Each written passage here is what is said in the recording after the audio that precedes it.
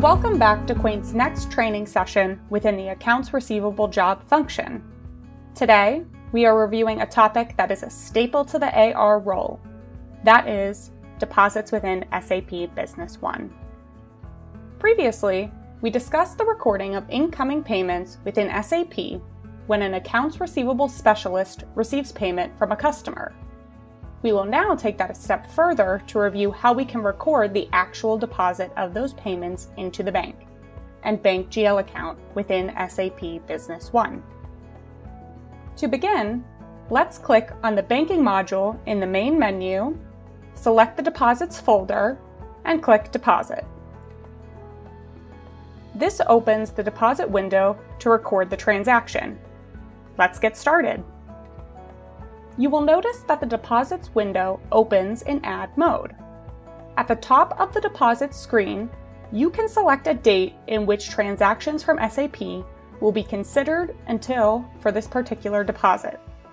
By default, the current date is populated.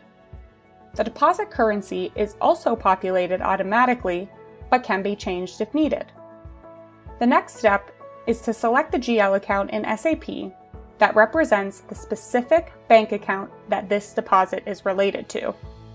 To select a GL account, you may type the number if you know it, or you can put your cursor in the GL account field and click the Choose From button.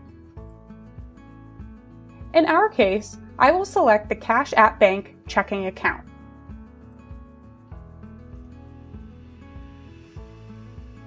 Once the GL account is selected, be sure that the deposit date is correct in the top right-hand side of the window, and manually enter any bank information if you wish, although this is not required.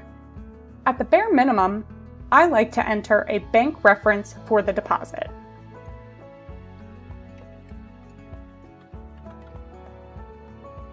You will now notice multiple tabs across the deposit screen. This represents the different payment means of the deposited funds. Unlike the incoming payment screen, the deposit is only recorded for one payment mean at a time, or per transaction. Let's first assume that we are depositing some checks into our company bank account. In this case, make sure that you are using the Checks tab. Below, you will choose to display checks from the specific clearing account of your choice.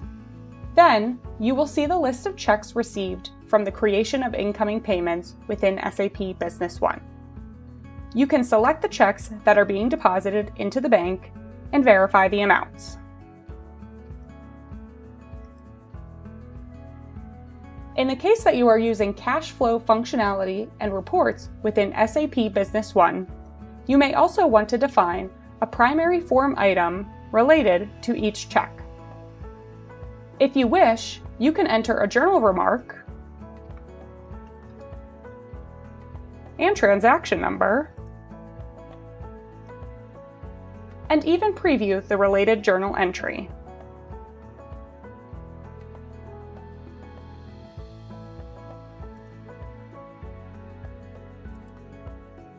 When you have verified that the transaction looks correct, click the Add button to record the transaction within SAP.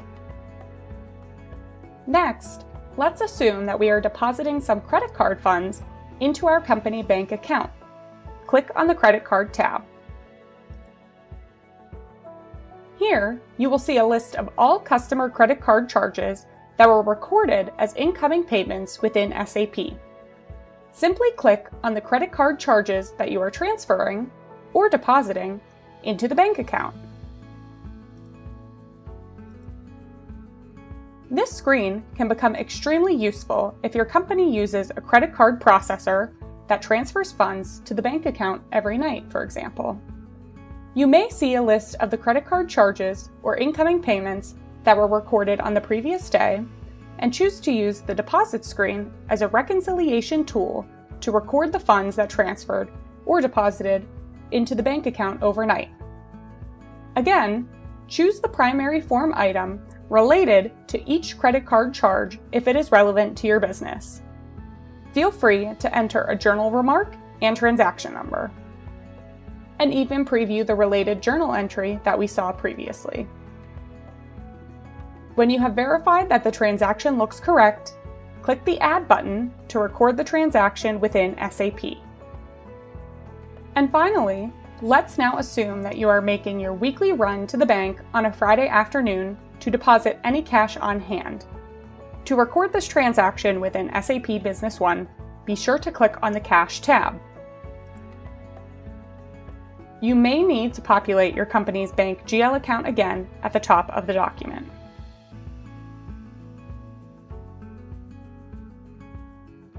On the Cash tab, the GL account defined as the cash on hand account from the GL account determination is populated automatically. This can be updated manually if moving cash from a different petty cash type account. Enter the amount of cash to be deposited into the bank.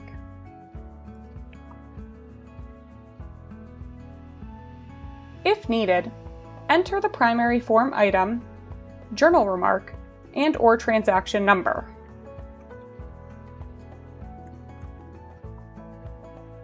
Before adding this specific transaction, I have to consider my company's policies. For cash deposits, I am required to add a scanned copy of my deposit receipt to the deposit transaction in SAP. To do so, I click on the Attachments tab and browse for the related file.